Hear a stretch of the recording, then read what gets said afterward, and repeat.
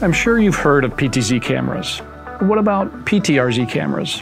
While they sound similar, they serve very different purposes. So let's break it down.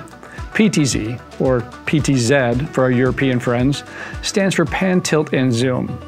Now, these are probably what you think of when you see surveillance cameras in TV or movies, because they're perfect for zooming in on a person or vehicle.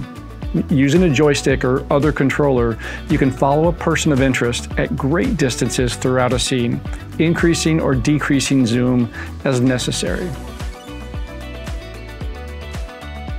Now, PTRZ is just one extra letter, pan, tilt, roll, and zoom, but it's an entirely different type of camera. Most surveillance cameras are meant to be fixed in one position, whether it's a dome or a quad-head multi-sensor.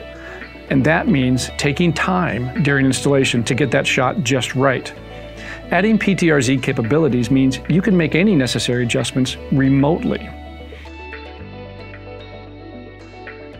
Now, this remote capability saves both time and money.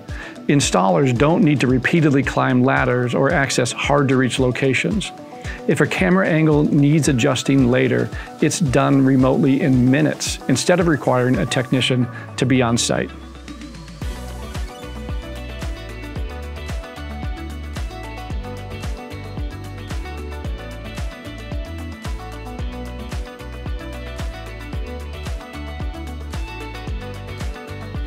As you can see, a PTRZ provides a tremendous total cost of ownership benefit over the lifetime of a fixed camera, while PTZs are an important, flexible addition to any surveillance system.